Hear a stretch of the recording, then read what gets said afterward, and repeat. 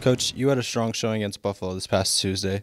After a slow start on offense, your team finished the game shooting over 60% from the field for the second time this season. What's the key to getting this type of play from your group on a more consistent basis?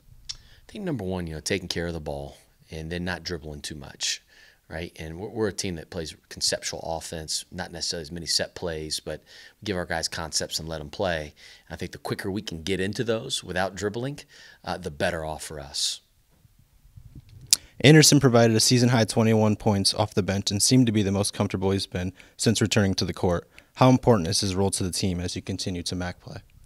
Yeah, Anderson's going to be a big cog for us offensively, right? He's the hub almost. We play through him a lot at the elbow, down on the low block as well. And if you're going to play him one-on-one, like Buffalo did, he's going to score a lot of points. But where he's really dangerous is if you're going to trap and you're going to give him a lot of attention. We're one of the best shooting teams in the entire country, so you got to kind of pick your poison.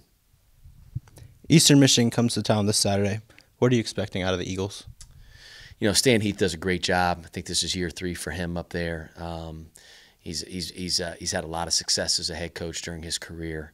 They're going to play really hard. They're going to be physical. Tyson Acuff is as good of a scoring guard as there is at our level. He gets buckets, and he does it in a lot of different ways. And Stan does a good job putting him in position to do different things, whether it's using ball screens, drives, off screens. So we got to give a lot of attention to him. And then I think the other guy who's really coming on for them is their point guard, Lovejoy.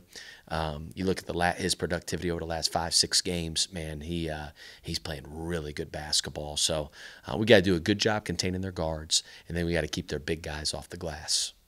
Thanks, Coach.